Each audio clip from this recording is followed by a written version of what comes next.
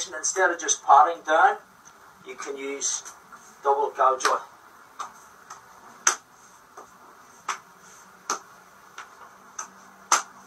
And you'll notice as you go on, when you get used to this, the Chow Gar Praying Mantis is big into upping your pain threshold, because you're always going to find pain when you're fighting. So you don't want any surprises there. You want to get your consciousness used to actually working on a focused manner under constant pain. Yep, so 1, 2, 3.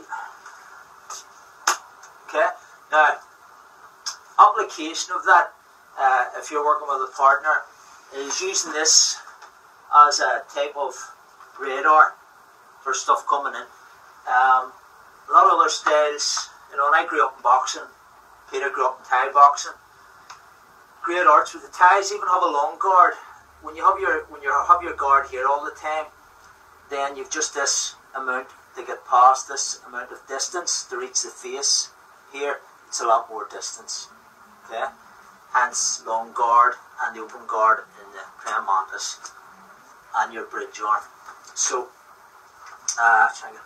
so if he's standing southpaw and he's jabbing at me, he has to, I want to make that bridge.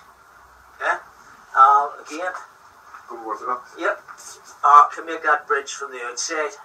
And this is where your exercise of doi chong comes in. Your dip quat gung, your bone power as well.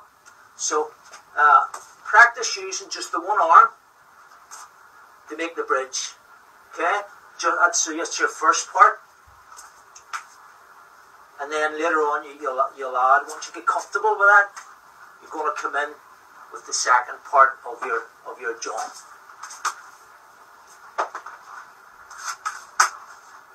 So that's just 3 simple moves based off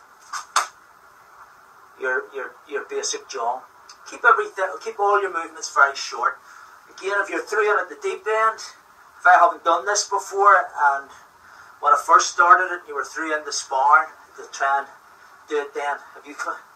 Everybody's movements are very big, yeah, because they're panicking, they lose coordination, and that's when the punches come in. So keep everything short.